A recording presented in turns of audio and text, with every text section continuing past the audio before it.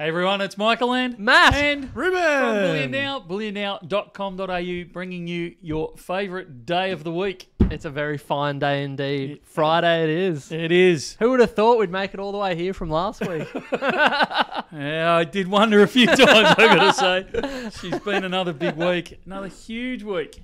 So lots of things going on in the bullion industry, particularly in Australian dollars. Gold going absolutely bananas. Through the roof, you might even say. And silver is starting to make some moves as well. And Lots of so people is happy platinum. about that. Yeah, platinum, geez. Yeah, you've been chatting about that for a little while now. Yeah, it's just going off like a frog in a sock. Yeah, prawn in the sun.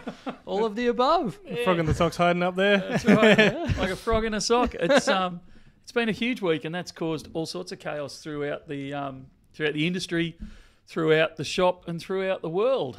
James Howard reckons it might be your fault. Yeah, it says, he goes on the telly and the spot price rises. Yeah, that was very interesting timing, wasn't it? Well, you know how we got the article in the Age, the newspaper, what was that, 2 weeks ago, 3 weeks ago, where I was slightly misquoted by them saying gold, they said that I'd said gold was $116,000 a kilo. And I'm thinking, you misquoted me. Oh, you got to be kidding me, because it was about 104, 105, something like that at that point.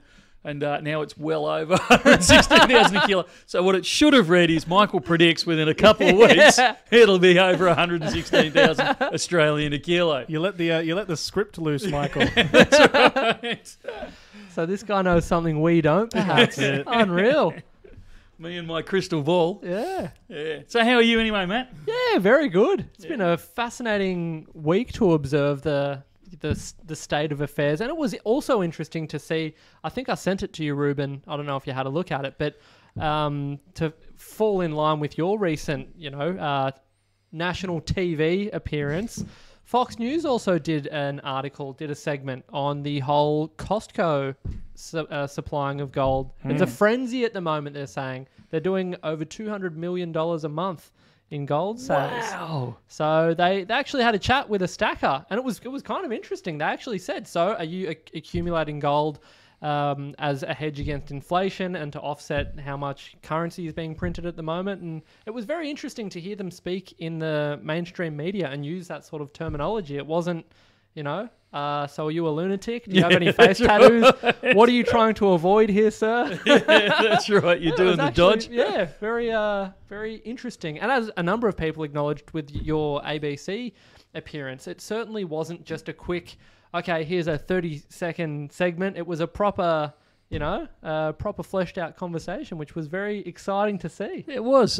We didn't have a lot of notice of that one. They phoned us the night before. Yeah. Like it confirmed. I was trying to work it out with Rubes before. I think they confirmed it at about 9 o'clock at night. Wow. For a 6:35 a.m. segment. But we were only meant to be on there for 4 minutes, they said, max. Oh, really? And we were out there, it was 7 or 8 minutes or something like that. Yeah, which I think in that kind of morning, as people are waking up slot, it's like, we got to update people on what's happening in the world. Let's jump from this to this to this to this. So that's quite a stint. It was very much bang, bang, bang in the studio, and then they got to us, and it kind of, let's have a chat. And you brought some samples. Yeah. I think it's the samples that won them over. Absolutely. How could it not? It is that thing. And it's funny. You should probably you need to turn that into a GIF or something, Ruben, when Michael handed the presenter the kilo of gold.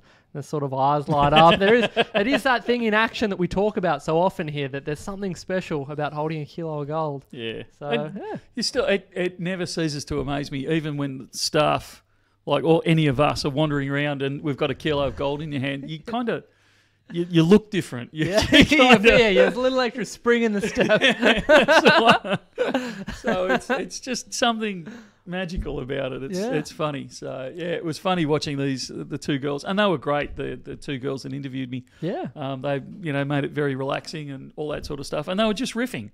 Yeah. Michael Carroll wanted to know if you got a list of questions before you went on. So I was actually hoping for a list of questions, and I kind of hinted that that's what I wanted, because I literally went in blind. I had no clue if this was going to be a hatchet job. Yeah, I had no clue if it was going to be a puff piece. 4 corners kind of. They're going to grill me on Perth mint and their lettuce leaves. You know, the whole. I had no clue when we were wandering in. And when I sat down, you could see the two teleprompters there, and all it had was an intro for, I can't remember what the intro was, but something like, talking about how gold had risen. Yeah, gold at record prices. Here to talk about it is Michael Pepper from Bullion Now, sort of thing. And then dot. Yeah, I had a word there. I can't remember what it was, but it was basically applause. ad-lib. And so they did that whole thing, and considering they really... This isn't a criticism of them. They really didn't have a lot of knowledge in the Bullion area. Yeah. They actually carried themselves really well, and they made the interview just flow along really nicely. So that goes both ways, though. And a lot of comments did acknowledge it. And I think, having the amount of experience that you do in front of the camera with exactly what we're doing right now, there's a bit of a difference probably helps. Well, look, this is getting there. This is there's a few cameras. Ruben does a good job setting all this up, and it's a slightly more refined version of what we do here. Yeah, you see these. I know people watching this can't see the cameras, but we've got 3 cameras on tripods. You walk into there, they had 6, 8 cameras on these robotic arms, and they're whizzing around at 1,000,000 miles an hour. There's big versions of this. It's with a few extra lights, and they've got a nice tally screen behind them. If we have the budget, let's get some flying in cameras. Yeah, Ruben's been asking for exactly this kind of setup. It was a lot of fun. I was taking notes. Certainly not what we're here to discuss today, though.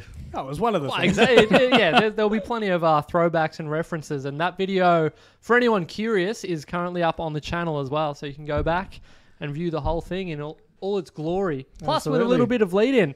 See Michael up on the big stage. Yeah. I think what made me most nervous was the fact that my wife my wife's got a family chat on Facebook or something like that, and it goes out to my nieces and nephews and all that sort of stuff. Yeah. So I was more terrified of screwing up in front of them than I was about being on national television. Yeah, it is which strange, is so that. stupid. Oh dear, but it was good fun overall. So yeah, and I think it's like we always say, because often, and we have done so on previous streams, is comment on the fact that just Bullion being acknowledged in mainstream media is such a valuable gateway for people to develop an understanding and perhaps do a little more research and hopefully dig a little deeper and learn about it. So all of it, is a positive, and it was especially exciting to see, the BN purple up there on the big screen. That was very cool, very exciting. Well, I think it was kind of leading on from what you're saying there. It was, we bag out mainstream media quite a lot, if we're completely honest. Yeah. But to actually have them take an interest, and not a hatchet job interest, this was a basic interest. And you could tell just from the questions they were asking where they started, with jewelry and that type of stuff, you could see that there's a real lack of understanding in the general community of what bullion is and what stacking is and why you do it.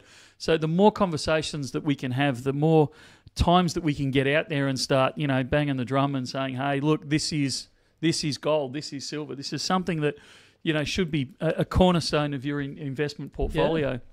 And these are the reasons why. The more we can do that and get it out there, the better we're going to be, the better I'm getting on a bit of a soapbox here, but the better our society is going to be, because we're going to start taking responsibility and control and ownership of our own assets and our own futures. And that's what really floats my boat. So, all the nerves and all that sort of stuff, it was just a case of push through, because this is actually what we believe in as a company. So let's just get on the horse and do it. And who would have thought, going back to the beginning of this YouTube channel, that however many years later you'd be on national television? It doesn't surprise me. It felt inevitable, given we all believe in what we talk about here, and it is a very important thing. It is becoming more and more prevalent as the business grows. So it's very good to see. Yeah, it is. I want to handball a little bit into that. One of the topics that was continuing to be brought up on that TV presentation was jewelry and things like that, and so we're kind of aware that that's potentially how a few people are going to be flowing into the concept of stacking and things like that. And we had a question in from, I believe it was Samantha. She says, Hi Michael, Matt and Ruben. Where is the best place to sell 9-carat gold jewelry? My local pawn shop offers $20 per gram on the 9-carat gold jewelry, which is about half of spot for 9-carat gold. Is that normal? Is there anywhere better than pawn shops? Thanks for your advice and happy Friday. So, it obviously, we tend to focus on bullion, the pure side, and occasionally 22-carat, but, people will... There is still value in this 9-carat, 18-carat, all these other purities of gold. if people do want to sell it or convert it into something, how would you recommend going about it? I know we may not be able to say specific names of businesses necessarily, but yeah, where would someone start looking? Well, answer her first question. Unfortunately, yes, it's normal. That sort of pricing, really, unfortunately. And we can't even plug ourselves because we wouldn't buy that back. No, we don't touch scrap jewelry or anything along those sort of lines intentionally. Look, there are better places to sell it. A pawnbroker is not where I would start, or I would suggest you start. I don't think she identifies where she is at all. But you need to go to a specialist scrap dealer. And look, they are a little difficult to find. You'll probably have to travel to a capital city. So if you're in Melbourne, there's a couple of them in our building. And look, you're not going to get spot or anything along those sort of lines because they do have to be refined down and all the expenses incurred with that and so on and so forth. But you will certainly get better than that 50%. You're looking at probably 85, 90, even higher sometimes, depending on the purity and quality of what you're trying to sell in. So don't go to the kiosks in the shopping centres. Don't go to the pawnbrokers. Unless you've got a very, very good relationship with a very good jeweller, I wouldn't go into them either. You're looking at trying to find some of these specialty scrap metal places, and it's a case of picking up the phone, I'd suggest, and just dialing around a bit. I know you want to add anything to that, Matt? Perfectly summed up. Yeah. There's a nice little addition there from Ben Harvey. They say, I asked at a pawn shop yesterday out of interest for my 9-carat gold necklace. When I asked if he pays spot price, he raised his eyebrows that I knew about spot price. He just said we'll have to give it on the day. But yeah, I do like that concept, and we mentioned it recently in our, basically what is spot price video of, when you are selling back, ask that question. It lets people know that you know what you're talking about. You're not clueless to the concept of this fluctuating price, and it forces them to give you that. In Samantha's case, that she knows that is about half of spot price. It arms you with that information, and that's a really good thing. Even just knowing the lingo, like knowing the language. I've seen on several occasions scrap dealers in various forms up their prices purely because someone started talking the correct language. Because that's, okay, this person actually knows what they're talking about. Yeah. Well, we better play ball. Yeah. Rather than going, this rabbit doesn't know a thing, sort of thing, and dropping the price and taking advantage. So it's not a bad idea to do a bit of research, know what spot price, know what spot is. So, you can talk the language, but also know the numbers. So spots, today it's well over $3,600 Australian an ounce. So going in with that arm, so when they start saying, we're going to offer you, $5 a gram, you can go, well, hang on a sec, spots $3,600 an ounce. That's, that's a bit harsh. So, we have Andy over on the emails. If you email in your questions to live@bullionnow.com.au. Andy has provided quite a number of great questions in the past, and he's flung a couple more through. The first one we're actually going to touch on a little bit later is a bit of a separate topic, so we'll come back to that one. But his second one there is... we are seeing the bull run in gold at the moment due to central bank demand and loss of faith in the banking system. What is driving the demand for silver? Is it just taking along as the little brother, or is industry demand playing a big part of it? I'm hesitant buying more on the belief that the global economy will slow down in the next 12 to 24 months. So basically, he can see the reasons for gold. Why is silver chugging along quite nicely at the moment as well? You want to lead off on that one, Matt? Well, I actually saw, I think it's no secret, and I've suggested this to a number of people when they're just starting out with entering the world of precious metals, looking for useful educational tools. And one of the channels or the content creators is Mike Maloney, is very well known. And in a video, I think he put it up today actually, there was a nice little graphic, and it's become very apparent to me that I'm a very visual learner. I love seeing a little, either a chart or some kind of graphical representation. And he had an interesting one. The gentleman that was presenting, it wasn't Mike, but it was maybe one of his staff. And it had on it how much above ground supply there was of both gold and silver represented in cube form, as well as how much of that was actually tradable. So it hadn't been used in some form of industrial application or something like that. And it was quite interesting to see that it was comparatively a smaller amount of silver than it was gold. But it gets it's such a tricky one because so much of that has to be extrapolated based on certain sets of information. So I always take, despite having said that I love a graphic, I always have to go into it with a little bit of skepticism and wonder, okay, where is this information being drawn from and how accurate is that? How can you definitively determine how much above ground supply has gone to solar panels or electric vehicles? I imagine you'd have to draw conclusions based on how many Teslas are being produced on any given month, and there are so many variables, but it was very interesting to see. So it also feels like, we often say that silver is like the more, comparatively, a little more erratic cousin or brother, sibling of gold. So I feel like we're finally starting to see a little bit of that in action. So what do you think of it all, Michael? Look, I think part of it is that gold jumps up, silver follows 4 to 6 weeks later. I think you can almost chart that over time. So you tend to see that dragging up of silver. What I find interesting this time is platinum has been dragged up as well. Yeah, and that doesn't usually happen. So there's a lot of things. I hate saying it's different this time, but there's a lot of things that are saying to me it's different this time to what we normally go with. So I think we are seeing we're seeing an anticipation of an increase in demand for silver, and I think that's helping drive the price. I think we're seeing an overall interest in that physical asset area. So that's, like one thing breeds another. It's never, you can never say it's one thing. It's, it's 2, 3, 4, 5, 6 things that are triggering secondary and third level things as well. So I think we're seeing a lot of that come along as well. Will it stay is the big question. Is this, just a burst, or is this something that actually may take off? We don't know at this stage is the short answer. I famously called a pullback at $3,300 Australian an ounce, and don't I look like a muppet?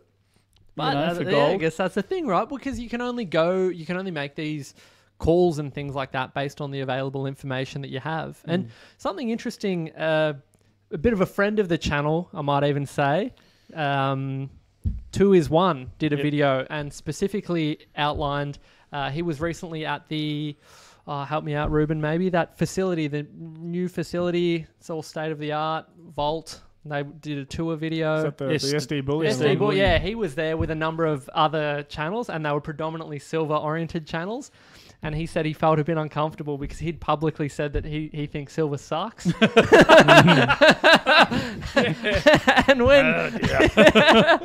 And when he explained himself, it was basically a case of he felt that silver hasn't really filled the same role that gold has historically, whereas gold, being a hedge against inflation, a safe haven place to have your money positioned, and it served him very well, whereas silver has comparatively massively underperformed and still not, when people talk about hard assets that haven't reached their, I think it's the 1980s highs. Mike Maloney often talks about that silver's, lagging behind significantly. Yeah, but you got to look, I really hate it when we start going down this road because I love it. People talk about, silver's suppressed, it's manipulated, it's all that sort of stuff. Yeah. You want to see manipulation? Look in the 80s. We've just gone through the anniversary of the Hunt brothers, 30-year anniversary of the Hunt brothers being forced out of the market. Yep. Like the manipulation that was going on at that point, both by the Hunt brothers and also by the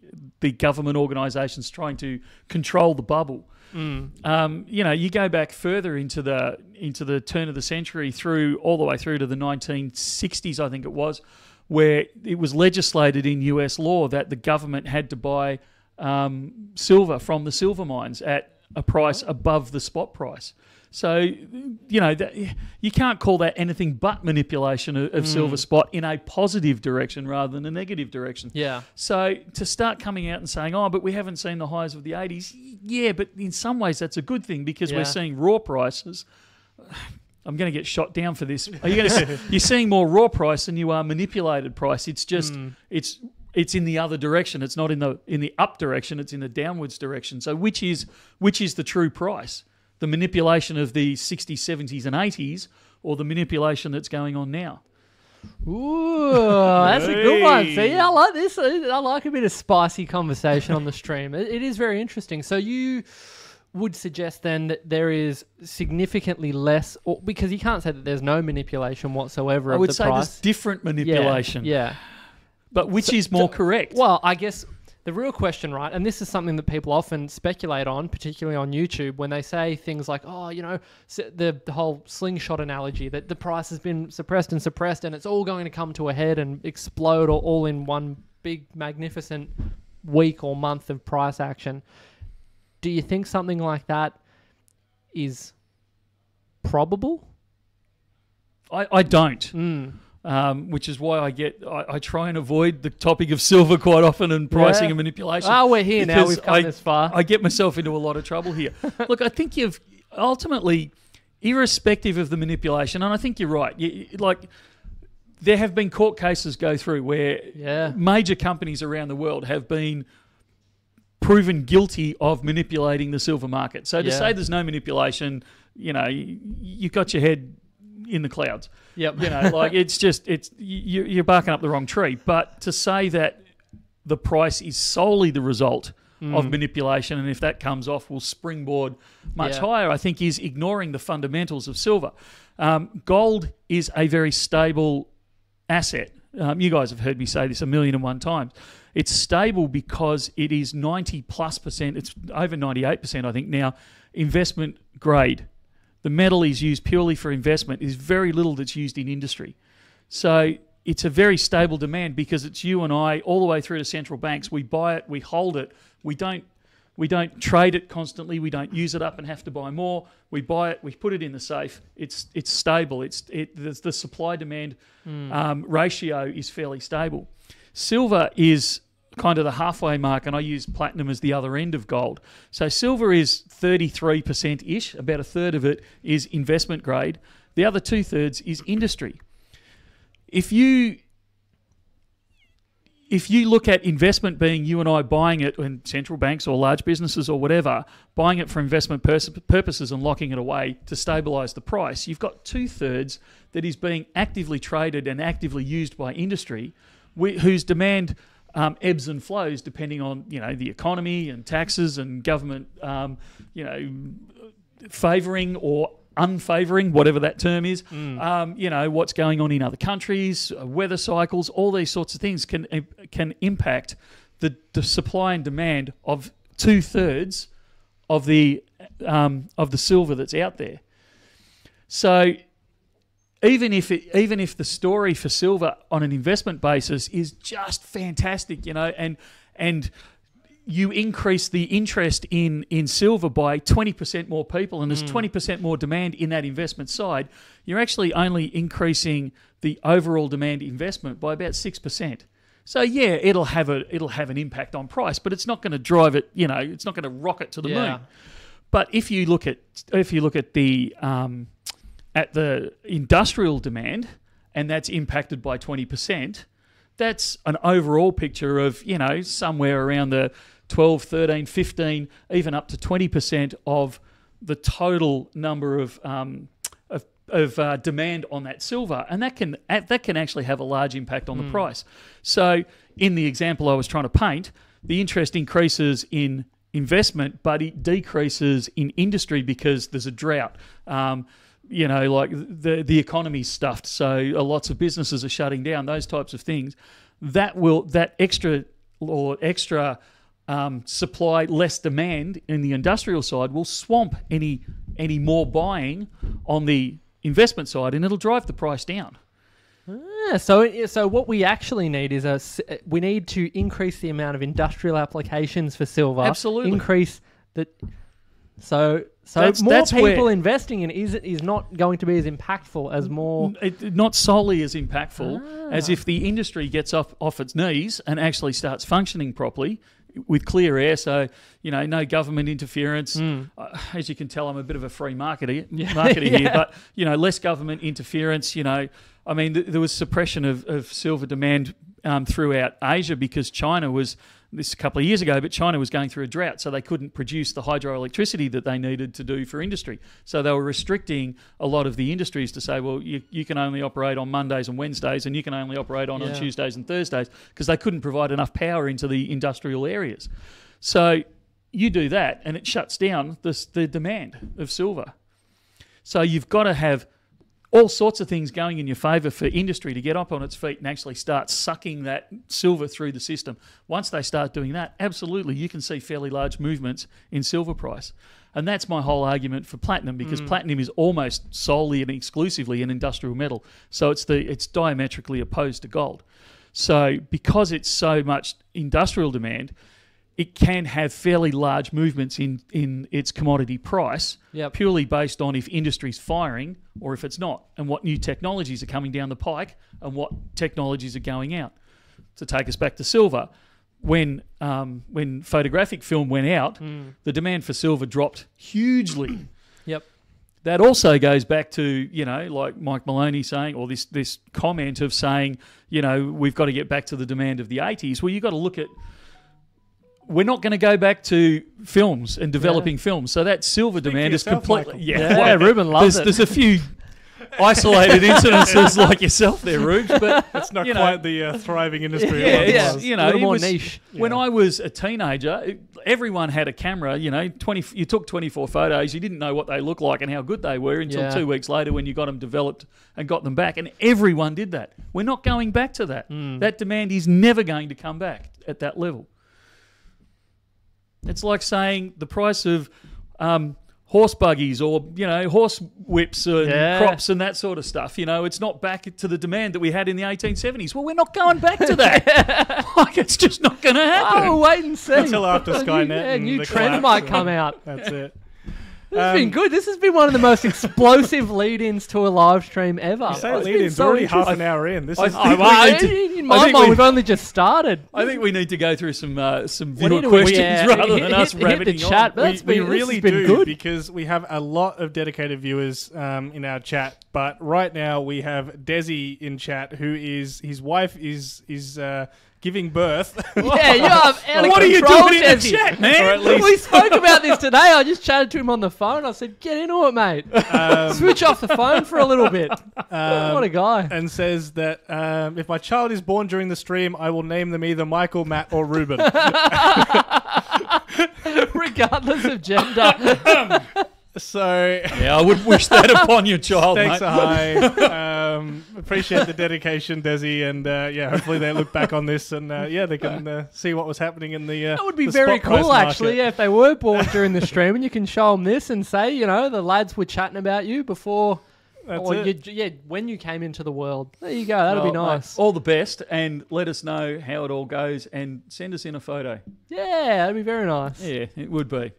I saw James before commenting on if we were going to lose touch with the common man. Now we were national celebrities. Jeez, look so, no, we won't. That Don't implies stress, we were ever in touch. Must be nice. And Monotramata was saying, does anyone remember how the live stream started? So live in lockdown, and I remember it with some fond memories. Yeah, sitting on a chair with 2 broken wheels. Yeah, that's right. Now we don't have wheels on our chairs. Things have changed. Aussie Rob wants to know if we have any more of those books coming, the gold books. I believe I've got a few. Don't just say, I've got one sitting there. None of this vague stuff. We need hard intel. Okay, so sometime this weekend I will list about 4 more that have been cancelled from orders. So keep an eye out on the web for that. I have talked to, I'm having a mental blank, Kim. I talked to Kim the other day. He's coming in to do signing in 2 weeks, so he's going to sign all the books. I'm going to try and team up and actually say, hey, if you're in the local area, come and meet Kim, the author of the book.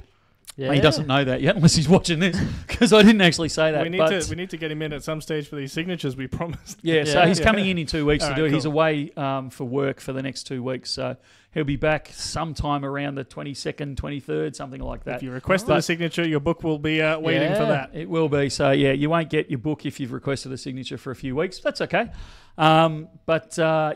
He's talking. He's going to bring us in some more, or he said he might be able to bring us in some more. and we're talking about helping him do another printing. Yeah, so that'll be very good. hopefully there'll there'll be well some more received. available. Yeah, Sounds like Desi's wife may have superseded the during stream naming. yeah, definitely thing. not. Yeah, well, at the Safe. moment she gets the say. I certainly didn't battle my wife at this point, I can tell you. Yeah, absolutely not. Oh dear. One of the other things that people have been talking about in the last week is Zimbabwe has been in the news recently, and I'll quickly throw up an article while we talk about it. They have gone back to a new gold-backed currency that they're calling ZIG. Sounds very like crypto-esque to me, but it stands for Zimbabwe Gold. And they're backing their currency with this new gold-backed currency.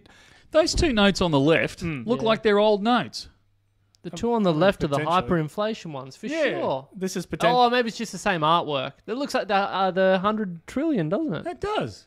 I mean, this is just a photo I pulled off the Oh, internet. maybe it's just a It- stock. It's just a random. Good stock on ya. image. I don't think so. I don't know. But it's an interesting. I think You it'll can be. tell have to you work can with. tell that we're a pair of nerds. That's the first thing we see. Don't read the text of the article. Straight to the banknote. Yeah, you said you're a visual person. I should have suspected. But I think it'll be an interesting almost case study because it's been quite a while since this has kind of been tried in this kind of size. But it's also. They've been doing things a little bit interesting for a while. They've obviously gone through hyperinflation with their own currency, but they're using. I think it even says it in this bit that I've got here. But they still use a massive amount of US dollars in their transactions.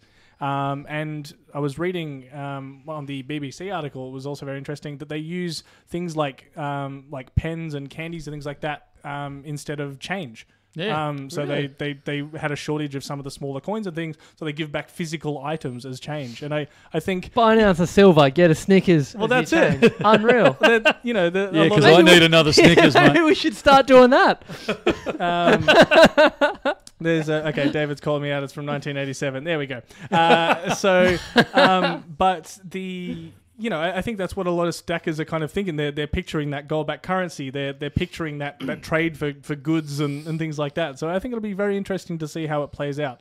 The only thing, I don't know, Michael, you had a little bit of a look at this. Do you know, it's one thing to say it's backed. Do we have any kind of ratio on, No, they did. They were fairly sparse on details. It doesn't say, if you can go like in the good old days, you could actually take your note into, like in Australia, you could take your bank note into the bank and exchange it for that equivalent amount of gold. Yep. It doesn't say you can do those sorts of things. So it's a little, it's only a mainstream news article, so it could be, it's not that could be they're some hiding finer anything. It's details. just, it's just light on detail. So we'd need to know quite a bit more about it. But I think you're right. I think it's an interesting experiment. I don't know how it'll go. I think it can't go any worse than what they had. Yeah. Well, they've had a just spot quietly. price increase, so I think I Yeah. think it's the first time in a while that they've. That's it. The currency's becoming worth more as. But how does that? Yeah, this is where it becomes tricky because now is my 20 zig worth more, so that drives inflation in the market based on the increasing spot price. Yeah. What has the ZIG gone up against the US dollar then? Well, in theory, it should have. But has it?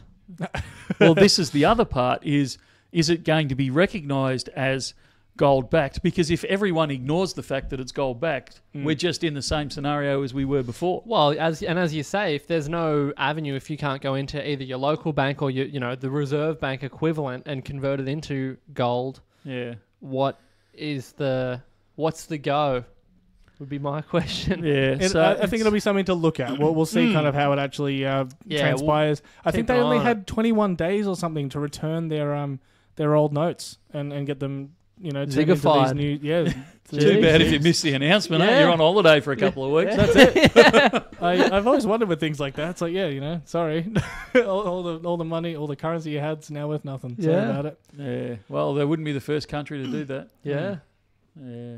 That's a interesting one. It'll be interesting. I want to see how it works. If anyone watching this is in the neighbourhood in Zimbabwe, let us know how it's working over there. Maybe we should go there on the way to Berlin next year, mate. On the way. Yeah. I mean, all right. Go Just a and hop, check skip, it out. and a jump. Yeah. I'd love to see, like, it's 12 months' time, 18 months' time when it's, part of the daily grind that I want to know how it's working. It's a great idea. It's great to see them trying some different things because they've been through hell and back. So I certainly hope it works for the country. They certainly deserve it over there. They've done it tough. There's still someone Michael, that has gone through it over there that I really want to get for an interview. And at some still stage. has family over there. So I was just thinking I might reach out to them and see what their thoughts are. Yeah. Yeah. I mean, that's the other thing is it almost instantly puts gold completely mainstream. For anyone living in Zimbabwe, because it's suddenly, well, hey, what is this new change? Oh, it's gold backed. Like suddenly everyone is talking about gold in this one country. Like, for Australia to do something like that, I think would be, like in as far as everyone suddenly talking about gold, that would just be, crazy. Well, everyone's talking about gold now because we're That's on the ABC, mate. Yeah, unreal. Yeah, it's at the front of everyone's mind. And speaking of, when we talk about a gold-backed currency, in my mind, because I associate gold and silver, is there a place for silver in that? Yeah. So in the event that, let's say, it became more of a more commonplace for countries to adopt a gold standard, do you think that's going to have a significant impact on the price of silver? Where we say the retail demand, the industrial demand, what sort of... I suppose it depends on what level of backing you're talking, right? Yeah, as to whether or not that has a meaningful impact. Look, I think it will. Again, it comes a little bit back to any advertising is good advertising. Yeah, so if we're all talking about it, people are talking about it, becomes front of mind.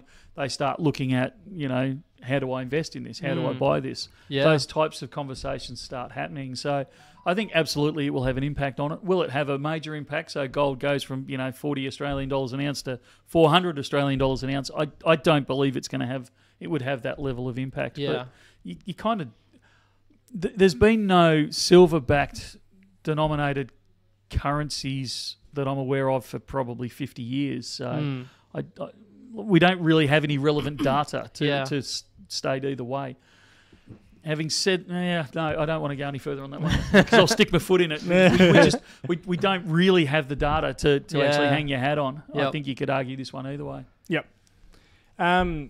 We had Andrew and Kath, some fans of the channel, sent through an email regarding Perth and some of their sales numbers. It says Perth Mint's March gold sales hit lowest level in nearly half a decade. And they're citing because of the increase in gold price. And I kind of wanted to... I'll probably pitch this as a poll in a second, but yes. But I want to ask people if they actually want the gold price to go up. And, I think some people will be sitting there at home going, well, of course, we're buying this so that, it counters inflation and it goes up over time. But we're seeing, and I've even seen a couple of comments in chat of people saying, well, hey, can it slow down a bit? I'm still trying to stack here. Do we actually want it to go up? And I think even like as we've been talking here on stream, someone's actually sent through another email basically asking this exact question. Yeah, they say here, with the price increasing quite quickly and it having the potential to hit 4K soon, do we actually want this? Is it likely to increase premiums as percentage as opposed to a fixed amount as the value of gold starts to have an impact on stuff like insurances, securities, and in general with the hassle of having to store crazy amounts of value? So yeah, I'll put that one up as a poll because I'm interested to see what people think. There's so many topics you've just covered there. Yeah. That's the next couple of streams. Yeah. So look, I mean, the low level of Perth Mint production is fairly easily explained in that, I mean, you both were in the shop in March. What was March like? It was a very interesting time. Like there was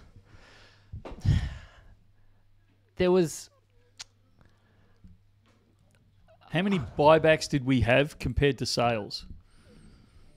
There was a lot more sellbacks happening. There like that buybacks were through the roof. I think I asked you that on stream. I said, "Can this continue, Michael? Like, how? At what point does this, like, seesaw the other way?" And I think this is such a fascinating time, and I've said this a couple of times. Like, there are times that you live through, and obviously that we've lived through. So a couple of big examples come to mind, but I think this is one of those times that we're going to look back on in a year, 2, 3 years down the track and say, "Wow, that was such a intense. Very, very intense, and possibly, I don't want to sound extreme. I don't want to sound like a YouTuber here, but possibly even like a bit of a transformative period to live through. Like particularly if what we're seeing and what we're talking about with both gold and silver prices, if it were to continue to go up and that becomes the new normal, and like you've said, Michael, when people were saying, "Oh, it'll never get through 2,000 Australian dollars for an ounce of gold, then I'll never pay it. It'll never happen, and it won't be a thing." Now we have people coming in the store saying, "Oh, could you imagine getting a bargain like that, paying only 1,900 Australian for an ounce?" Whereas, I think you're hard pressed to get a half ounce for that now.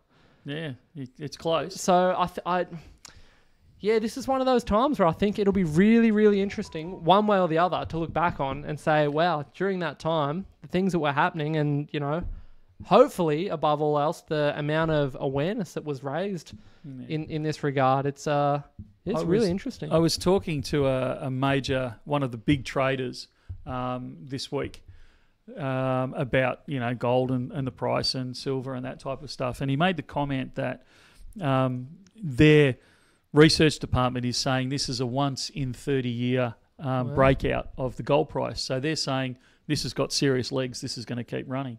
Maybe that's why I have this feeling, because I'm just over 30 years old. Yeah. So in my mind, it does. Yeah. Tell him that I think I agree. Yeah. I think he's onto something, because I've got just an interesting sort of feeling on it all. Matt's assessed the vibe. He agrees. Yeah, I have. It's getting vibe interesting. check. Yeah, I like it. But it's like there's so many things I want to cover in this topic. I'm brain scatting all over the place. But there's so many. Just go one step at a time. Start from the start. Deep breath. Yeah. Now, look, I think we are. I think we've seen, a few weeks ago on live stream, we were talking about the quantity of buybacks compared to the quantity of sales. Yeah. And this goes back to the Perth Mint turnover. We were probably buying back 9 times what we were selling on any one day. Like that is unsustainable. But what that meant was, and I'm not trying to say we're the biggest customer of Perth Mint or anything along those sort of lines, but from BN's perspective, we pretty much shut down ordering from Perth Mint because we had so much coming through the door that we physically couldn't buy from the likes of Perth Mint. So that instantly means Perth Mint's going to start winding down there, because I know we weren't the only ones that were winding back our ordering, because the industry's fairly small. We all talk to each other, so that explains why I wouldn't get paranoid about it. It was a humongous amount incoming into the industry rather than being taken out. Now we've moved beyond that 3,300, and that seemed to be the trigger for that. Was 3,300. Everyone went, right, that's it. I'm out. I'm getting rid of some. I'm converting into cash or whatever they were converting into. Now we're at 36. We're seeing the complete opposite, to a point where we're starting to say, again, we're running out of buybacks. We actually need to get some more in. They're just not appearing anymore. So I know from BN's perspective, I had a meeting with Adam this morning. And Adam, for those that don't know, is our stock controller. And I was saying to him, how much have we got out that we've bought from Perth Mint, but they haven't delivered yet, not for any other reason than, it takes time to actually, prep the order and ship it out to us. And it's 7 times greater than it was only a couple of weeks ago of what they owe us in physical metal. So we are definitely seeing the other side of the coin now. There's huge demand trying to suck that gold out of the industry. Yeah. It also leads to something else that I did we don't know if we'll show it, but I did a what do we call it? A musings of a bullion dealer. I did one of those at some unearthly hour this morning when I was driving to work. It was about 3 o'clock or something this morning. And I was rabbiting on about the price of the fact that we're at all-time highs, and should I buy at all-time highs? And the couple of comments that were going through before, and you mentioned a similar one of, $2,000. People get really, really stressed about, what if I buy it, I buy it today and I'm going to pay the top of the market and I know it's going to go down tomorrow because that's just my sort of luck. Yep. I buy it today and it drops, $20, $50, $100, $200 over the next couple of days. And, I just, I don't know if I should buy, and they talk themselves out of it.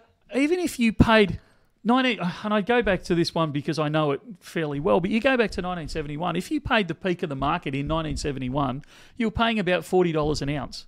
Would you really care today if you'd paid $40 an ounce and it had dropped by 10%, 20% the next day, and you paid the very peak of the market for that year, even for the next 2 years, you'd paid the very peak.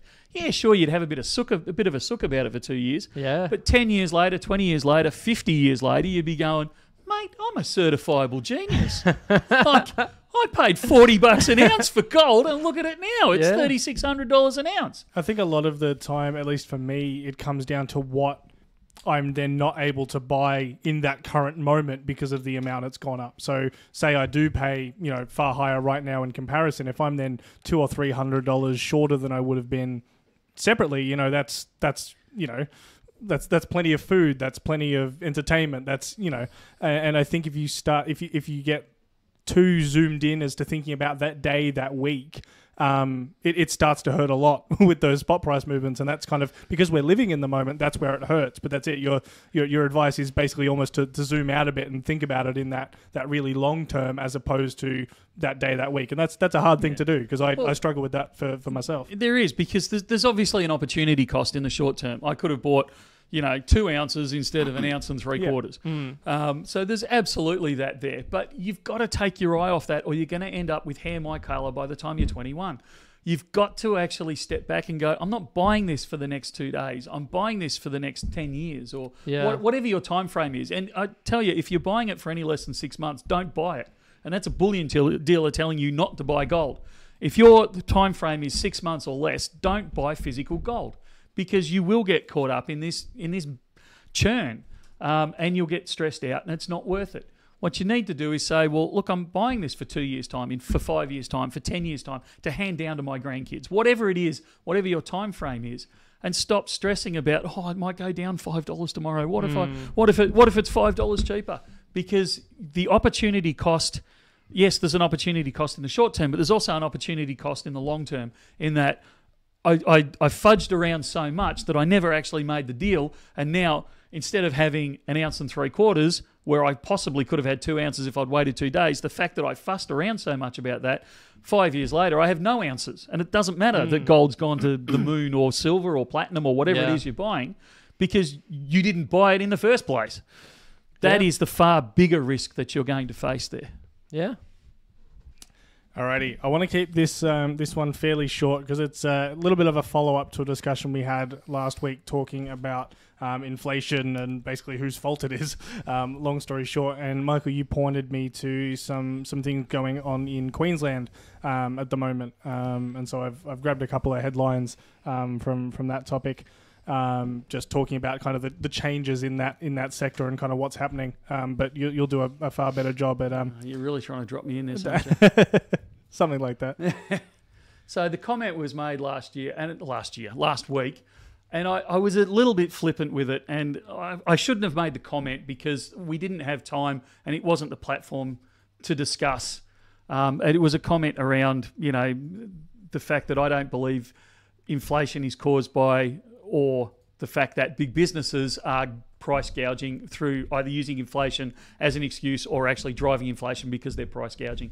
Because the headlines say that, the government is saying that, the mainstream media, here I am bagging mainstream media again, the mainstream media are saying that, but when you actually look at the surveys that they are quoting, the statistics that they are quoting, when you look at the underlying of it, it's just not factually true.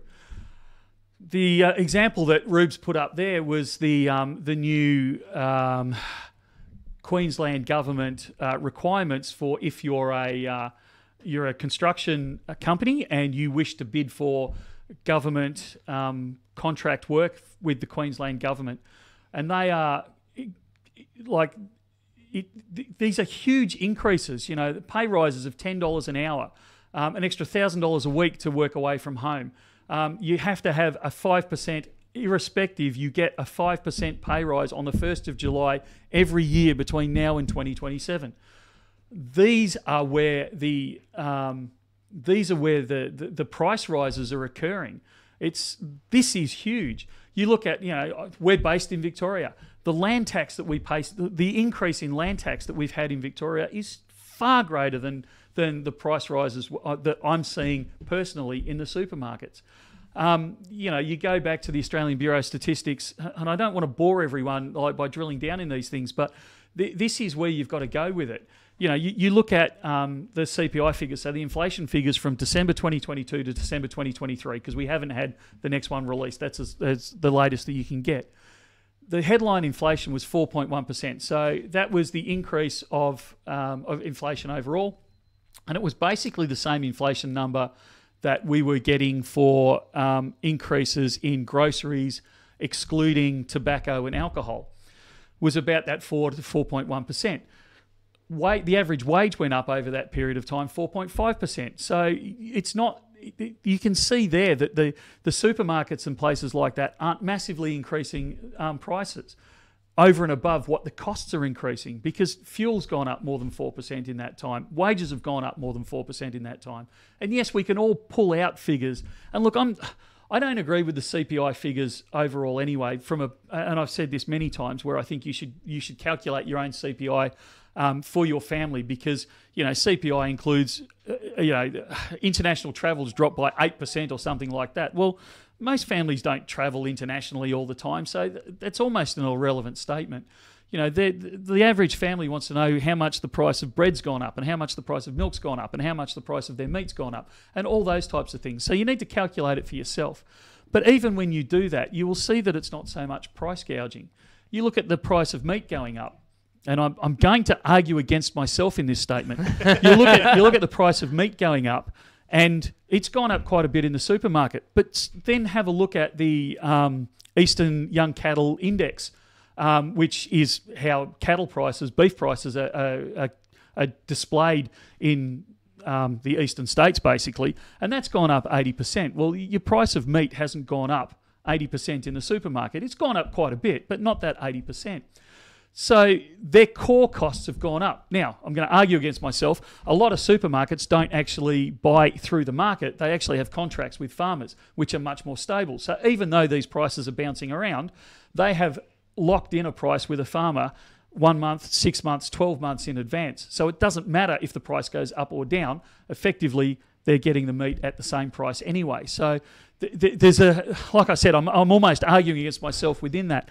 But to just blanket point out, right, Coles and Woolworths, you're the big bad wolf in this example because you're price gouging, is absolute garbage. Have a look at the taxes that are being forced onto us. Have a look at all those extra etceteras that the governments are pushing down the throats of businesses, and that's where a lot of the increases are. You really want to get me burning?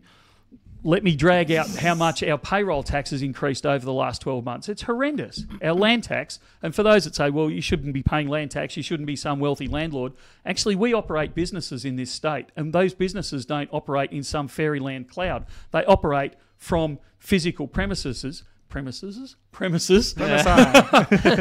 you have to pay the land tax on that. So, it's not how they portray these humongously wealthy landlords. It's the average business owner and people like that are having to put up with these things. I'll get off my soapbox now. Yeah, that was a good one. Covered both sides of the story. That was... Yeah, argue against himself. You didn't even have to drag Matt in to argue the other side. I just got to relax. Sit on the sidelines. Let's get on to some serious topics for a while. Yeah, what else have we got, Ruben? I feel like we've only started the stream and we're an hour in. Yeah. Well, let's begin. I want to I want to lead in with this one. I'm not sure how far we're going to go into this, but I want to get some people to ease off the heat against Germania. Oh, jeez. We had the video with their CEO back in Berlin at the start of the year, and during that interview, he says that basically he's going to give us the Berlin bar, the Berlin bar, which was the bar for that event, which sold out super, super quickly. The number one certificated bar, he was going to just give us that one. And we haven't really spoken about it too much since. There was something that came up, and we haven't been able to actually follow through with that.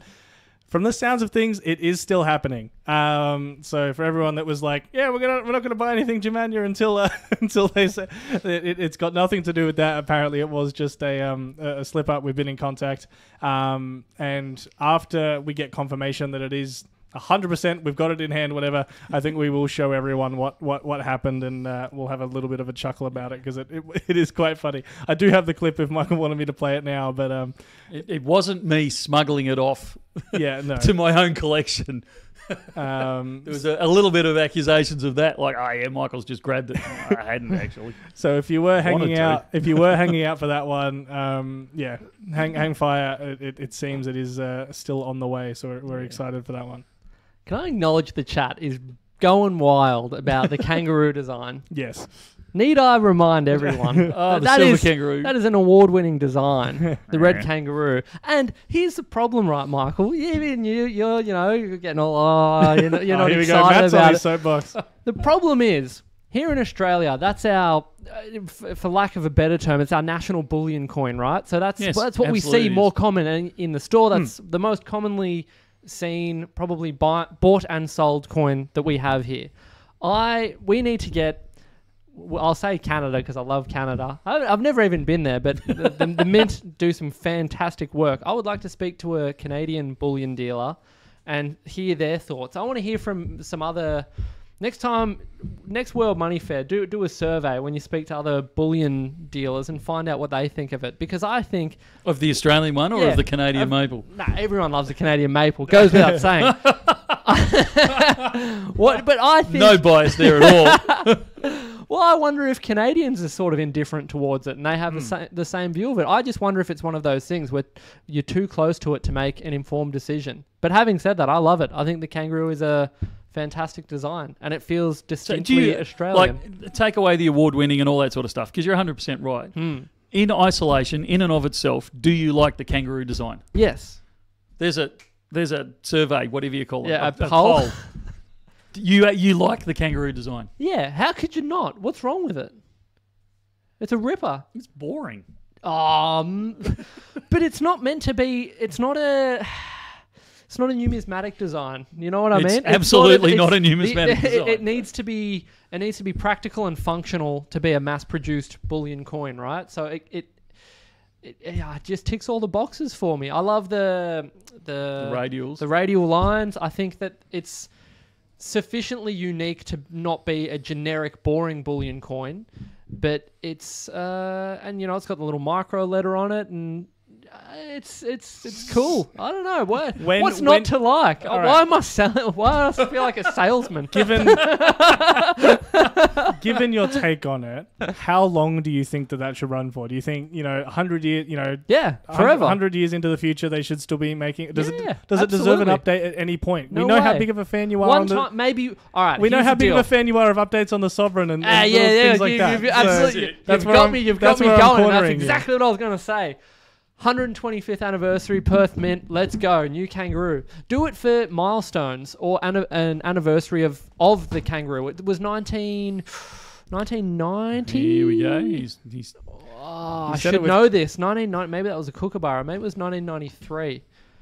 Yeah, we've just broken through $44 an ounce. Yeah. You heard it here first, live. Silver skyrocketing. See, what do you think of your silver kangaroos now, guys? Look, looking pretty cool, huh? The yes is winning. I'm pleasantly surprised at that. 43%. I don't like the design. I like the functionality of the design. And I think you're 100% right. If everyone's heard me say this before, and I'm going to upset everyone again, the Perth Mint kangaroo is too cheap. The silver one we're talking about, not the gold here. Yeah. It's too cheap. At spot price at 40. Yeah. As the premium above spot, it's too cheap. It should be a lot more. But Perth Mint, for bless their cotton socks, that's the way they've decided to do it. That's great. Mm-hmm. Part of the reason they can do it so cheap is because they don't have to pay for a designer to come up with a new design. Mm-hmm. They don't have to pay for new dies to be made. They don't have to do all this sort of stuff. So from that perspective, I really like the fact that they've picked a design that's functional. You're right. It's got the radials on it. It's got the security features, all that sort of stuff. They've got a basic design that they can just keep plugging out year after year after year and still keep that cheap government-issued 1 ounce of silver. Come hell or high water, it's a cheap price. And I think it's great from that. But would I hang one up in my study and go, wow, look at that? Where's your patriotism, Michael? So what would you hang up in your study? What coin? Yeah, what absolutely just takes your breath away? And when you saw it first, you thought, that is an absolute ripper. Coins that I like. Canadian maple, maybe? Of that, let's say national bullion Okay, range. yeah, well, see, that was because I was going to lead off with the one that I rabbit on about frequently, the Lunar Dragon minted bar that Perth Mint did this year. I think that's a bee's knees. I love and I really, really, really want to show this one, but it doesn't get released till next month, and we're still under embargo. Yeah. But the 1/25th gilded coin in silver, that's going to be super Perth, cool. Well, I mean. That is, I realize you're referring to something particular here, Michael, but it is the kind people know what the 1/25th design is. Yeah, I know, but the way they've, I know. we're under embargo, so I can't, go, oh, it's got this and it's got that and it does this and all this sort of stuff. But it's just like if the coin is half as good as the artist's image, it's gonna pop. And it's limited. I think it's 2,500 of them. So I think you're right. Yeah, it's gonna. Like we're back in, off like a frog in a sock territory. It's just going to crack on that one. So it's that type of stuff where they've actually got some creativity within the design that I absolutely love. Whereas the kangaroo, like I said, it's like comparing, your runabout car to your special XYGT exactly that you polish every weekend and take out on sunny days. But in that regard, let's go just straight bread and butter. National bullion coins. Which of those knocks your socks off? If the kangaroo does absolutely nothing, I love the for Philharmonic. Oh yeah, all right, yeah, that's super cool. Yeah, and for the longest time, and I'm not the only one. I know possibly even Ruben may have felt the same way. I always thought it was a gate. I've heard so many. I thought it was their bank. The bank. Really? Yeah. Yes. No idea that was an organ. Yeah. So there you go. Another fun fact. I've still done, and I've known that for years. And there are, if you go back through the Bullion Now, like unboxings, you'll see me. Look at the central bank or whatever I call it on there. And there's the chat lights up with you muppet. It's an organ. I go I know that. Yeah, I think there's different videos where you've called it a gate in one, the organ in the other. Yeah. There's the pressure of being in front of the camera under the lights, man. The lights are bright. Not enough water. I want to take a moment to hit before we get to the rapid fire questions at the end. I wanted to hit a couple of people's where is this up to kind of questions. Good on you. No, the weekly roast. Yeah, that's it. Yeah, that's right. All right. Metal Inquisitor is ever the fan of the Asahi Gold Rectangular Dragons. Wants to know if we've chased those up at all. No, the issue we're having is I don't know how much information I'm allowed to give on this. We're having a slight issue with our account in that they are required to collect certain data from us, which they do around the world. Yeah. Like every bullion organisation, whether it be a refinery or a manufacturer or a wholesaler or a retailer or anything like that, we all have to swap KYCs and all that sort of stuff. Unfortunately, I don't know if it's because Asahi is originally Japanese or what it is, but they require a couple of documents that do not exist in Australia. One of them is a certified document. It's got to be certified, I think, by a government organisation, certified that you are not sourcing precious metals from a conflict area. Well, we don't. We buy from the Perth Mint and we buy from... But there is nothing in Australia that allows us to be certified to show that we don't do that. So just your signature with a we're not doing that. Tick. So there's this back and forth going on between us at the moment, trying to work out how we actually satisfy their legislative requirements and still allow us to trade with them. So yeah, we're having a couple of issues there. We might have to circumvent the system and go through a third party or something along those sort of lines. Calypso Moon asked before if I could ask about any update to the to a potential Sydney store or the new store in general. Yep. This guy, hard work, huh? Apparently. Hang in there. More information coming very soon. Hey. Someone else was asking about the UFO coins. Now, I thought you'd come on the stream a little while ago and said basically no dice, couldn't get a hold of them, completely no. But I overheard you in the hallway the other day talking to someone about them, and it sounded There could be an invasion afoot. like you might have had a line on some. So what's the go? Is it something that might be possible? It's possible. I'll accept, but until I get a tracking number or they turn up here, I'm not going to admit to them. So we are tracking them down. I love them. I want at least one just for me, but I'll bring in as many as I can. Would we ever get in Kilo Libertads? Absolutely, we would. That's another one that I really like. If you're going to go government issues, is a Libertad. Really nice.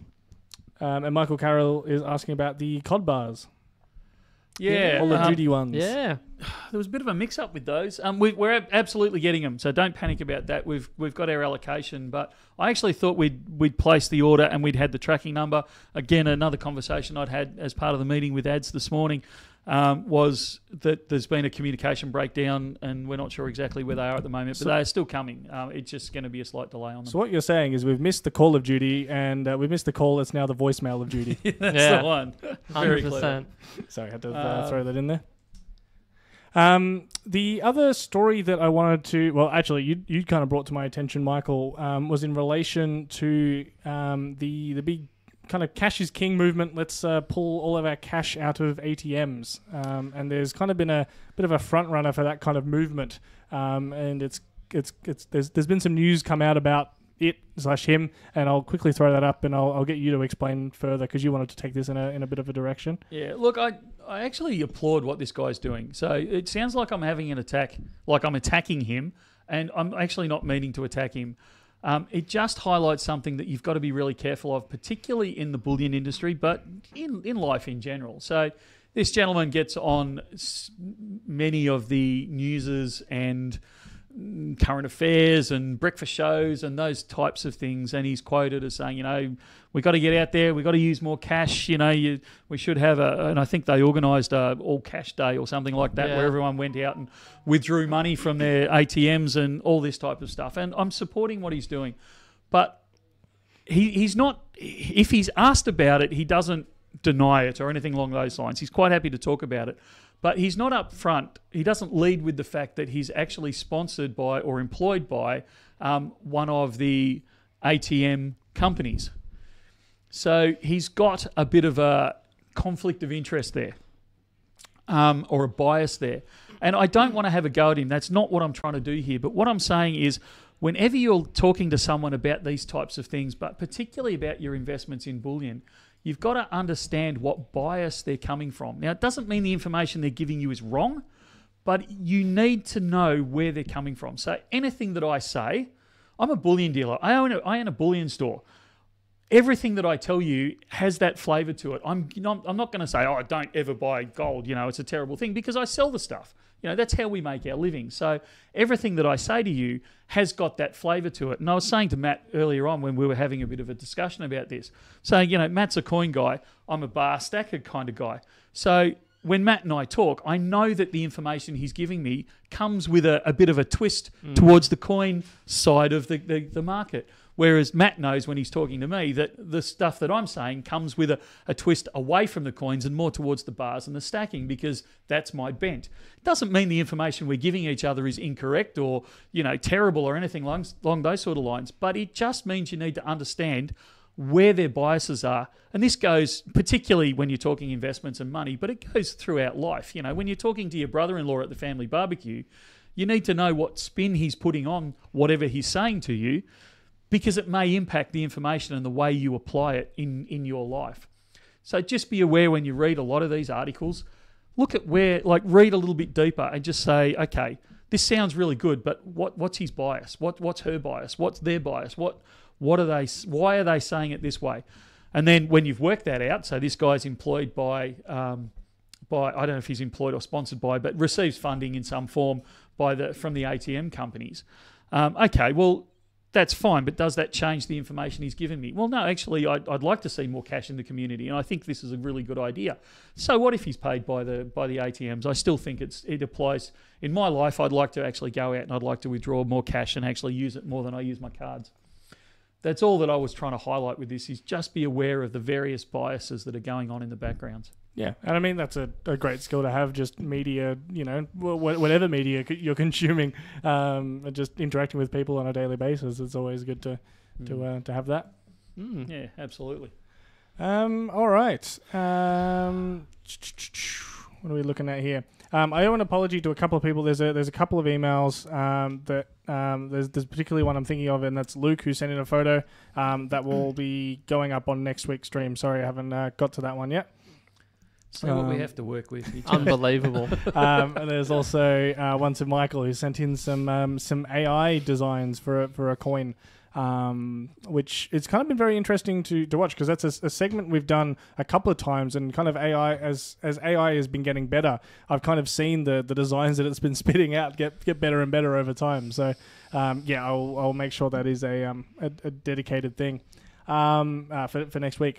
One of the other things that someone mentioned before was Andrew, who works here's price prediction, I think towards the end of the year, but of silver being at $50 an ounce, and it kind of seeming very far-fetched and no way, I think I slightly ridiculed him over it, didn't I? only a couple of months ago. And that's it. I look like the right Muppet now? I saw someone saying before, definitely feeling within grasp at the moment, even if we're not there yet. So I thought we could go to 35 this year, but I didn't, like 3,500 in gold. I didn't think we'd get anywhere beyond that. And I mean, we blasted straight through 3,500. We're through 36, and we're now nudging towards 3,700. So it's it's not impossible that we see $4,000 before the end of the month. Never mind the end of the year. Yeah. So. You should learn that, Michael. Like when you were talking about it'll never go past 100-1, the ratio, and you need to sort of manage your predictions in that sense. Yeah, well, I said it before on camera. One of my wife's investment strategies for quite a long time was to do the complete opposite of what I did, and embarrassingly, she was very successful. Keitho has called me out on something that we slipped up with this week. Curiously, what happened to the website live auction that was meant to happen this week? There was supposed to be a couple of items go up. I think in the photos, they've all kind of been prepped. We're ready to go. But yeah, there's I think Adam's just kind of been a little bit run off his feet this week, and it hasn't been something he's gotten to. But the items are still there, ready to go. So keep an eye out. I'm not sure exactly when we're going to have those up, but they are going to be going up soon. So I wasn't lying when I said it, but yeah, we did slightly get the time wrong on when it was going to be. Mike's also wanting to know if there's been any news on the 2024 Dragon Minted bars. They're I was going to say yearly Dragon bar as opposed to the sorry, we're talking the rectangular one. Yeah. It's coming. We don't have a release date yet though, but we do anticipate it coming. There's a couple of questions on there I'd like to hit. So Metal Inquisitor, any insight on Perth Mint's $5,300 price point for their 1 ounce gold proof? We touched on this last week, I think it was, or the week before, where Perth Mint's actually increased their recommended retail pricing on their numismatic coins. Citing an increase in spot price. Yeah, because you've got to remember that numismatic dealers, so we've got a foot in both camps here because we've got Bullion Now, which is a bullion dealer, and our sister company is Little Coin Shop, which is a numismatic dealer. So with bullion, the price that we pay is based on spot price up and down, and the price that we sell at is based on spot price. So we always keep a percentage or a chunk of the premium that's over and above the spot price that moves up and down. So it doesn't matter what price Perth Mint charge us for this example, because it kind of just fluctuates with this spot price. When you're buying numismatics, your purchase price is based on the spot price, so it moves up and down, but your recommended retail price is fixed. So when spot jumps from $3,000 an ounce to $3,500 an ounce, your cost to purchase goes up by $500, but your sale price doesn't go anywhere. So you've just lost $500 straight off your bottom line. So Perth Mint's recognised that, and because of this increase in spot, they've increased their recommended retail, because otherwise the numismatic retailers go broke fairly rapidly, because they do make far greater margins than the bullion guys do, but they will hold their coins. Like we churn thousands of coins a day, whereas a numismatic dealer would churn tens or hundreds, not tens of hundreds, just tens or hundreds in a day. Probably 5% of what we turn over in a day. But so they have far higher holding costs. So that's why the price has jumped to that 5,300. There was another one there from Michael Carroll. Hi, Michael. If a customer were to buy gold bars overseas and sell them to you, would you pay above spot? Rare brands such as Rand, Atmex. We probably wouldn't, particularly Rand, not so much, but Atmex is not an uncommon bar. It's not particularly rare, but the bars aren't usually rare. Old bars, some of the old bars are, and they certainly, like Bullion Now wouldn't pay extra for them, but I've been known to go, ooh, because I like the old vintage bars. But bars don't tend to be rare as much as they're too expensive for us to import. So I had several conversations with some of the bullion bar brands that we don't see in Australia. I had quite a lot of conversations with them when we were in Germany at the World Money Fair about bringing them into Australia, and it was effectively, unless you're going to bring in large quantities, humongous quantities, it's really not worth it. On the amount they charge you is not worth it. So it's not that they're rare, that they're hard to get. It's just they're rare as in we don't see them here because none of us import them. So it's very unlikely that we would end up paying more than spot for them. Yeah, just clarified rare in terms of ones you don't see in Australia. Yeah. So it's purely there's no. We could see plenty of them in Australia if someone was just willing to commit that level of money at them to bring in a fairly large shipment, because you are talking millions of dollars as a minimum order quantity for them, and they don't just turn up the next day and you can start selling them. That millions of dollars is out there for several weeks before you actually get delivery of them, and then you've got to move them, and you're only making very small margins on them, so it's just not worth doing. BDK, sorry, I know you're going for a drink of water there, Michael. BDK wants to know if you still think we will never go under $3,000 Australian again. I don't think we will, but we've just gone through the mistakes I've made on price predictions. It's highly possible. Do the opposite.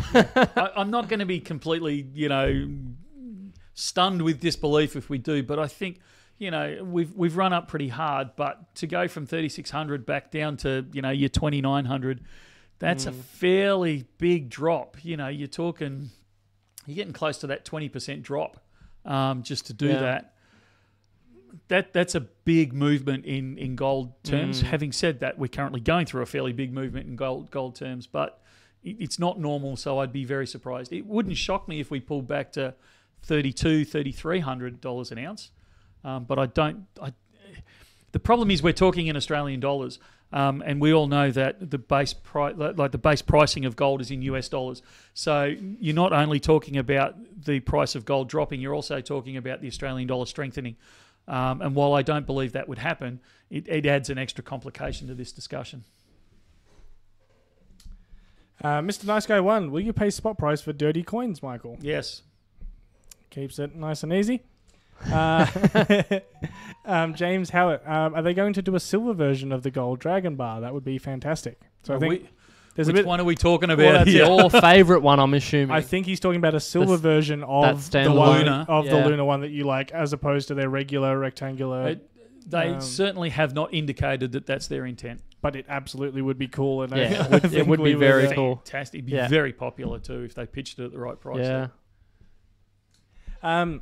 Interesting one here from Roddy. Fellas, I saw a post saying storing coins long-term in felt bags causes milk spotting. Any truth to this? No, it doesn't cause milk spotting. It can certainly cause toning, though, depending on the chemicals. The like what's in that felt bag and how long you store it and the temperature, all that sort of jazz. It certainly won't cause milk spotting, but I've seen plenty of coins that when you do pull it out after quite some time, some of the colour or whatever it is inside the bag is leaked onto the coin, and some people don't mind a bit of toning. So, it can add a little bit of character to a coin. So, an otherwise boring award-winning kangaroo 1 ounce silver might have, a nice purple hue to it. Yeah, so I've got one, or I had one in the office. It's gone into the buyback bucket, but it's on the reverse side of it. The colorations that were going through it were just, somebody's obviously left it on a surface where it's reacted. Yeah. It's got oranges in it and browns and purples, and it just looks the bee's knees. And that's big business in the US, particularly in the numismatic community. The US silver dollars Heritage did a whole auction catalogue with squillions of these beautifully toned silver dollars, and they fetched crazy money. It's a really... it's eclectic like artistic it's a market. niche within a niche, and it's very, very interesting. Yeah. What was the question? Felt bags, will they cause spotting, milk spotting? Oh, yeah. So, no, generally, from what I've gathered from doing a little bit of research, it's often seemingly attributed, and this is why we need a metallurgist to come on and give us some definitive answers, but my limited understanding is that it most likely has something to do with the annealing process.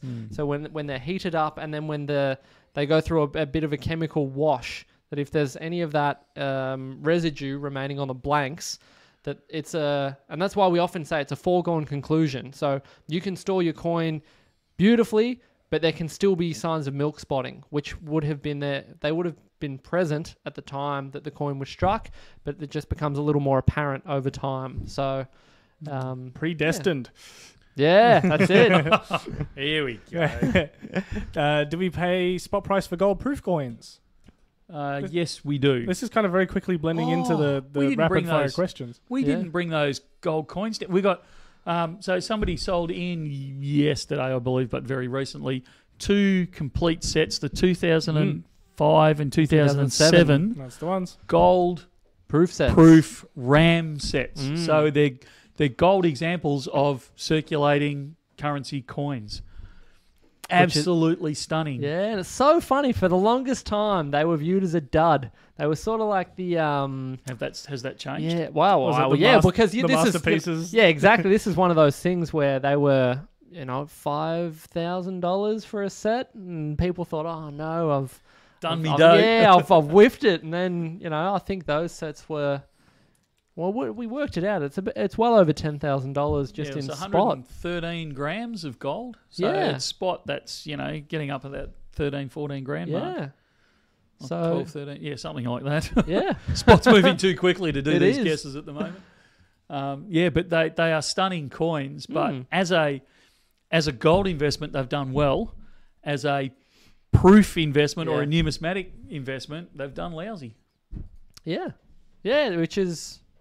not uncommon for the vast majority of those sets. And I think they used to do mintages of about 500, then it dropped to 250. Now I think they're down to 100. It may even be 50 now. It's 50 or 100 that they do of the gold proof sets each year, because I think you're entering it's almost a niche within a niche, because there is the bullion component, but then if you have an interest in numismatics, a lot of those people aren't necessarily willing to part with, I think the retail's about 12.5 grand on a... Probably more than that well, now. it's probably gone up again. So maybe you're closer to 15 grand for the set. And there's a lot of other nifty proofs that you could pick up for that kind of money. So it's an interesting one. It's a big money. It's big money for a set. So it's a very small market for it. Yeah. But it's also, it doesn't have a history of doing well. So exactly, yeah. So there's no expectation of it doing well going forward. It's not like, you can say, well, the lunar coin quite often does, X, Y, and Z, so it's worth a punt. This one, you go, well, they've been lemons the whole way along.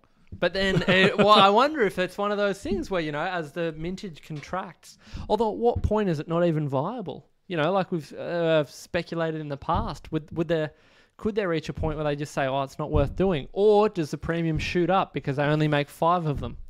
And then it becomes red hot. I don't think it'll become red hot. I think you're it's right. too high a price point with not a good history. I just don't think it's going to run hard. Yeah. Adam must have been overhearing us, because it looks like there is now one of the auctions we were hinting at for last week. There you go. Is now up on there. You have to actually be logged into your Bullion Now account to actually see it. I just realized that it was looking up blank, and I was saying, I can't see anything, mate. But yeah, you do actually have to be logged in. But we've got a 1 ounce kangaroo, a little bit of an interesting buyback that's up there. So let me tell you what happened in the back room. Simon's got this playing on his computer, and he's gone, oi, Ads, what was happening with that? And Ads has gone, oh no! He raced to drop what he's doing. Right, it's up there, it was always up there. Yeah, don't worry about it, yeah. I think refresh your screen, don't worry. Pretty much exactly what happened. People are calling you out a little bit, Matt, about your felt bag comment, and they are bringing up the 1966 round 50-cent proof coins as the counter argument to that.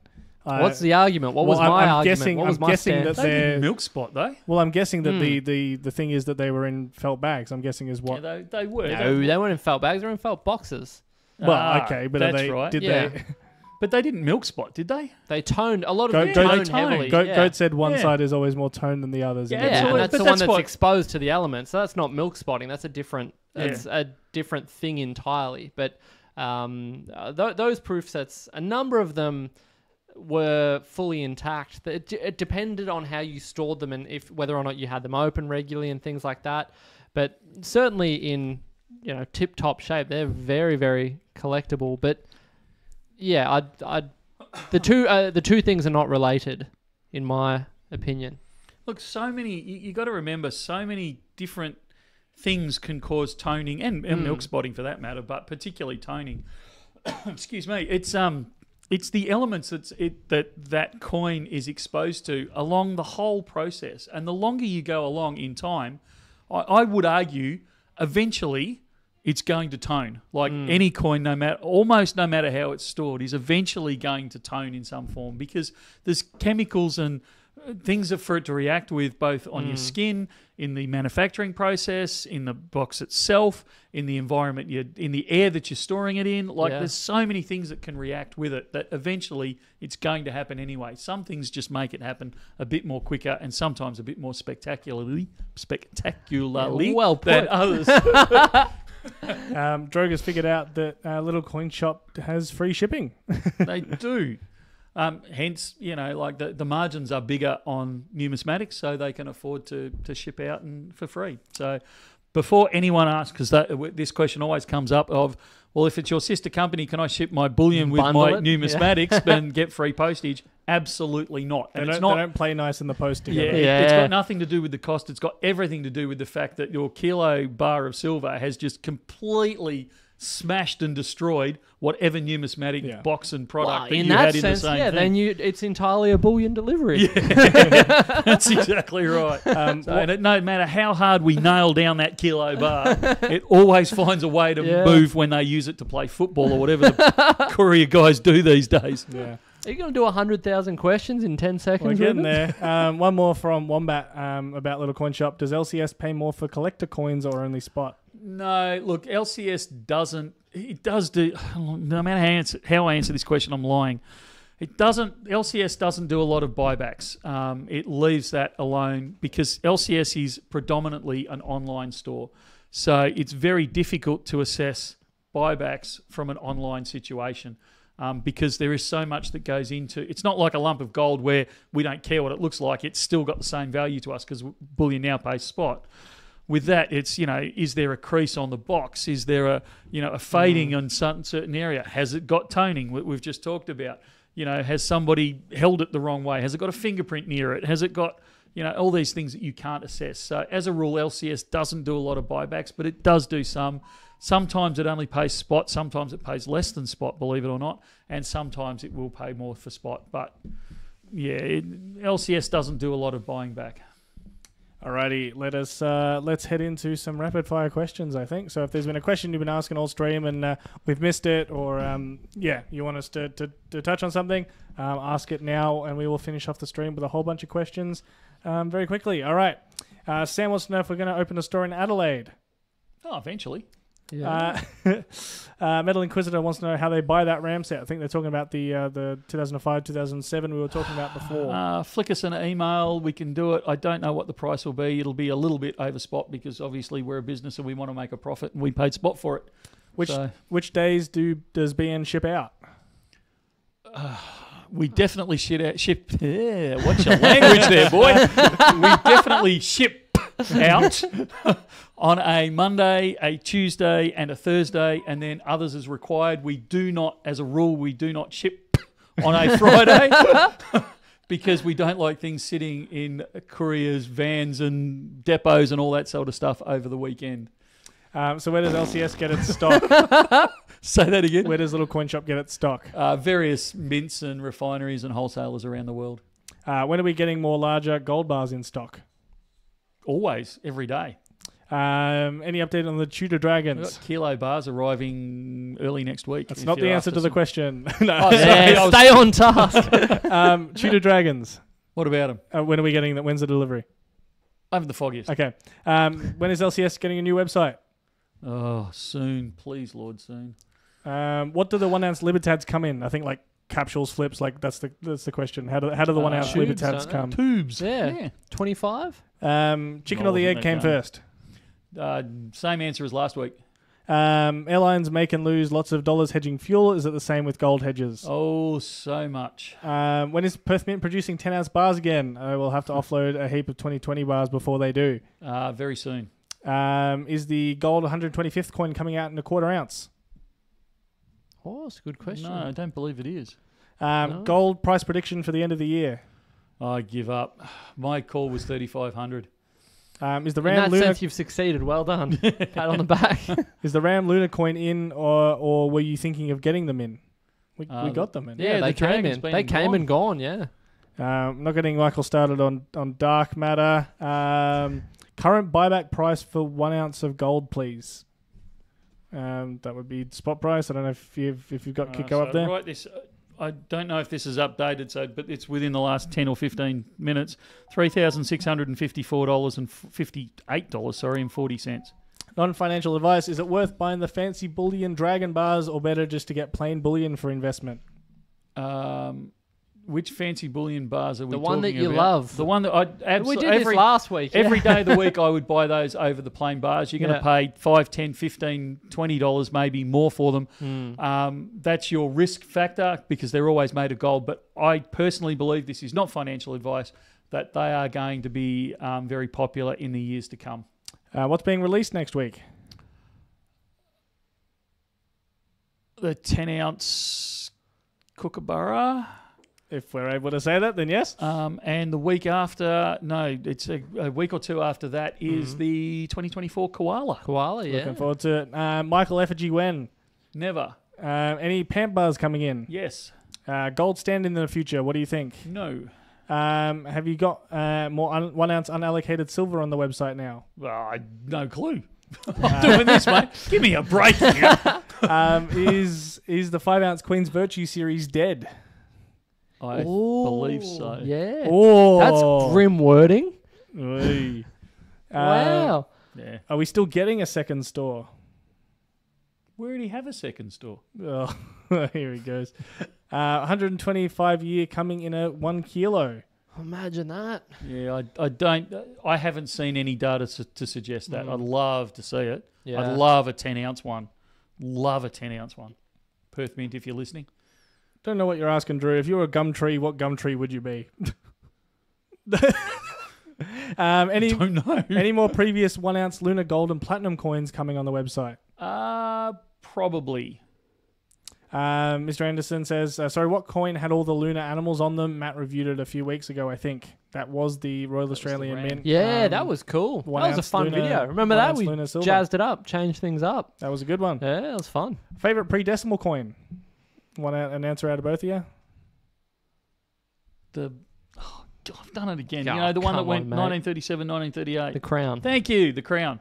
You think one of my favourites? You think I'd remember Yeah, what it we're really, was? really passionate about it. Mine would be the Melbourne Centenary Florin, 1934-35. Yeah, that's nice too. Is That is a ripper. bar and coin buyback price the same? Yes, usually. Strange as, that's a very deep question. What are your favourite coins to stack or collect? I don't know if we can quickly give an answer to that one. Changes every week. Yeah, that's tricky. That's a whole stream, I reckon. Yeah, absolutely. It depends on your reason. You know, at the moment, I'm buying up platinum 125s because I think they're a money spinner, not financial advice.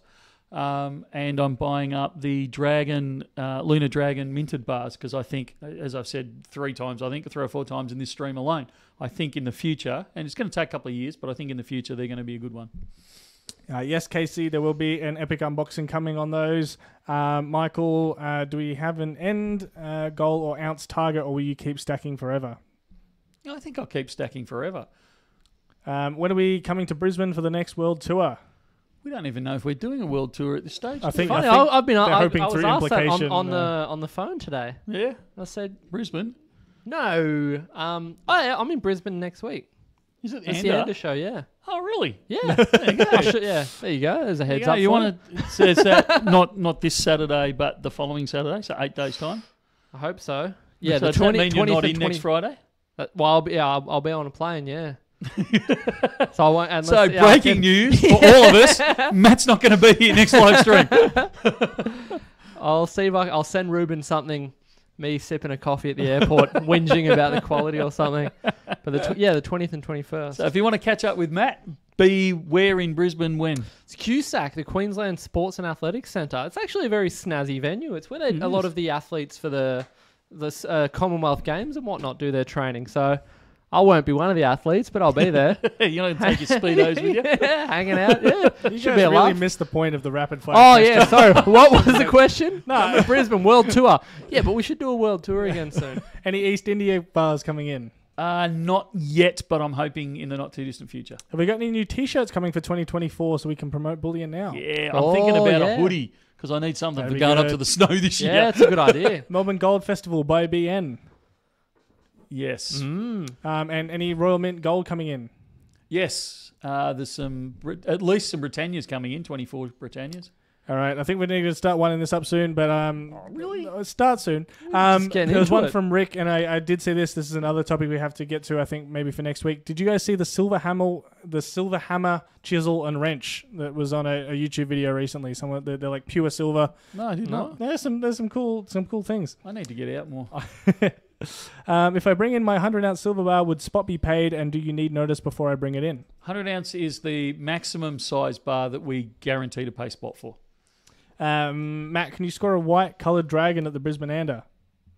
Yes, if you attend. They're already impossible to get, so you have to come along. Come on. Surely we know a guy. Oh yeah, I would have thought so too, but it's gone absolutely bananas. Apparently everyone wants to buy silver dragons all of a sudden. So And come on down. When are we going back to visit the Perth Mint? I'm hoping that's within the month. I'm putting the feelers out with our contacts at the Perth Mint. Cool. All right. One more from bots, and then that's it. We're calling it. Any update on GPS tracking on orders? We've talked about that a few times. Yeah, it's actually something that has come up this week for a good reason. So we are going to introduce it very, very soon. All righty, good stuff. I think that's it. Yeah, that was bumper. This is the biggest stream we've ever done, lads. That was good fun. Yeah. So as per usual, thank you very, very much for joining us. We don't take it lightly. We are actually very appreciative and honoured that people will tune in for an hour and a half and listen to us rabbit on about Going off Brisbane the deep end. And all sorts of soapboxes that we got on today. So we really do appreciate the fact that you tune in and join in with us, and the fact that people actually join in. They get in the chat there and give us a bit of a hard time and ask us questions and congratulate us for certain things, and on the odd occasion we get it right. So thank you very much for joining us. You guys make this stream unbelievable. Thanks for you two joining in. Matt's not going to be here next week by the sounds of it. yeah, it's a bit sad. I was going to say I'll see you next week. Yeah. See you next fortnight. Might we have might- to get Alex or maybe someone, a or- special guest. We'll see. yeah, it Try could be and- exciting. Try and twist some arms and see who we can get in next week. Yeah. We will be back, same bat time, same bat channel next week. And it's not daylight savings time anymore. That's Or right. it is. So if you No, it's not. No, it's not, you goose. Forget daylight savings. So apologies to anyone who was overseas, an hour early. Yeah. That's why. Yeah. So, yeah, that's it. I don't know, Rubes, you got anything to throw in there? I don't think so. Well, keep an eye on the auctions over on our website. Hopefully, Adam will be now putting those up. So keep your eye out, and we will see you for some more videos next week. Sounds good. See ya. See ya.